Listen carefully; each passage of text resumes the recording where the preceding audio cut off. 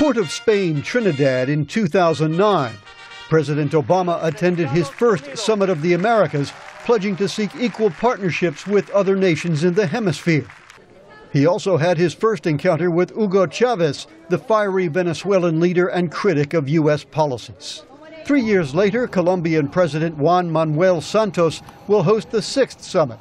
The agenda includes development and economic issues and regional security. President Obama claims substantial progress in the region. In 2011, he traveled to Brazil, Chile, and El Salvador to press the U.S. trade and investment agenda, praise democratic and social progress, and urge greater cooperation in the war on transnational criminal cartels. Eric Farnsworth of the Council of the Americas offers this assessment. The hemisphere is maturing in its own self-confidence. It's strengthening in terms of its economies. And politically, there are some challenges to democracy in certain countries, but overall, democracy is secure, and the countries are trying to find ways to develop those issues further. On the agenda in Cartagena, poverty reduction and inequality, economic integration, technology, and cooperation to cope with natural disasters, and citizen security, a reference to drug and criminal violence.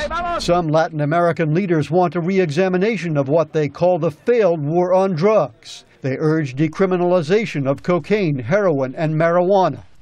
The U.S. disagrees. President Obama remains focused on military and security aid and intelligence cooperation. We're going to be coordinating our efforts more closely than ever, especially when it comes to supporting Central America's new strategy on citizen security, which will be discussed at the Summit of the Americas in Colombia next week.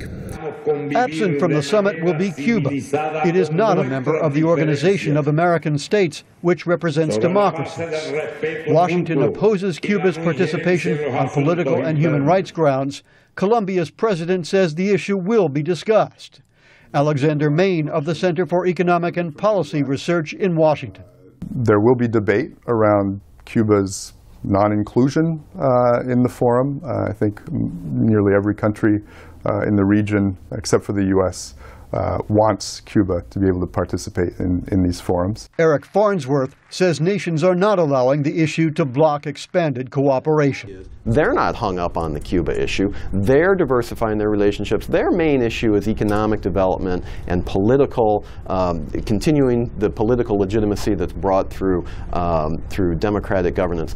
It remains to be seen what drama Venezuela's President Chavez, with his antagonistic attitude toward the U.S., may cause in Cartagena. Stephen Johnson of the Center for Strategic and International Studies. He's certainly a gifted thespian, and he will make the most of every opportunity to make his influence felt. Mr. Chavez has deepened Venezuela's relationship with Iran, but analysts say his policies are increasingly viewed with skepticism in the hemisphere. Dan Robinson, VOA News, the White House.